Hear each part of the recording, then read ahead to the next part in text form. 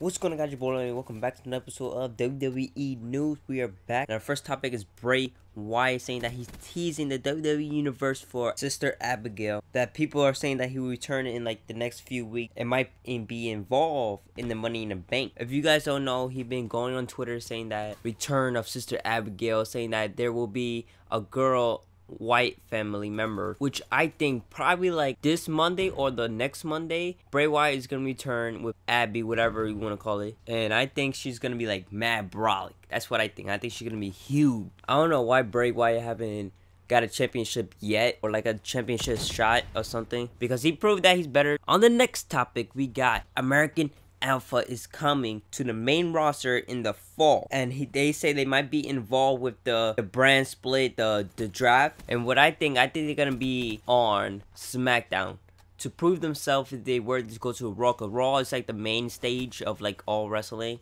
and then SmackDown. Since the brand is split, then a long time ago, SmackDown was hot at the time, like around 2006. So that's what I think. I think they're gonna go to SmackDown, and then when they win matches, probably they're gonna have like different tag team titles or something, like they did with the WWE SmackDown. You guys remember.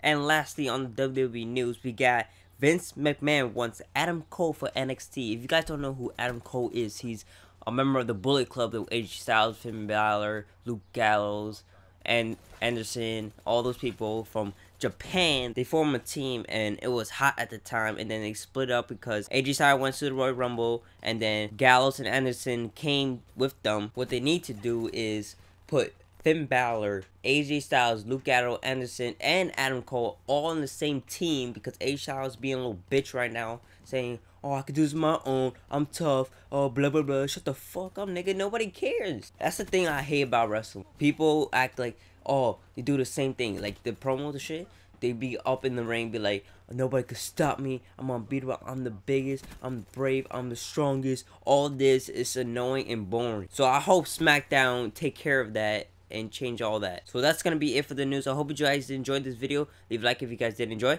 and peace